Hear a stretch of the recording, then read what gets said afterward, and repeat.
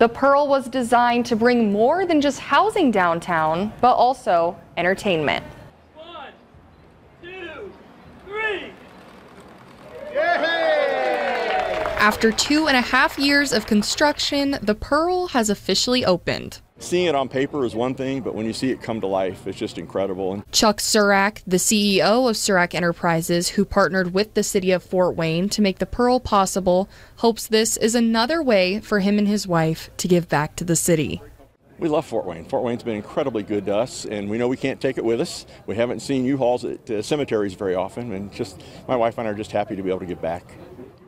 Mayor Sharon Tucker believes the Pearl will give back in more ways than one. Our skyline downtown is definitely changing, and it's changing for the good so that we can welcome people to our community, which ultimately helps build our economy. Besides the 76 apartments, the 7-story building also has amenities for the public to enjoy, including Crescendo Coffee and various green spaces with fire pits, grilling areas, and even miniature golf. And even if you're not great at miniature golf like me, Surak hopes that these green spaces outside of the apartments will be a great way for the community of Fort Wayne to come together.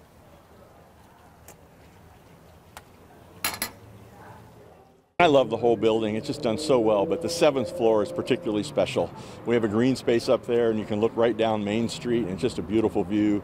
There's pool table and ping pong table, and there's a green space with a grill and all kinds of stuff. Both Surak and Mayor Tucker hope the Pearl will give back for years to come.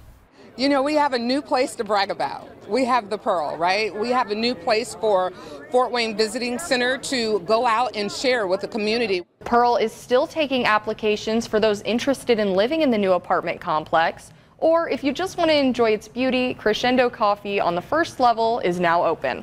Reporting in studio, Allie Butts, 21 Alive News.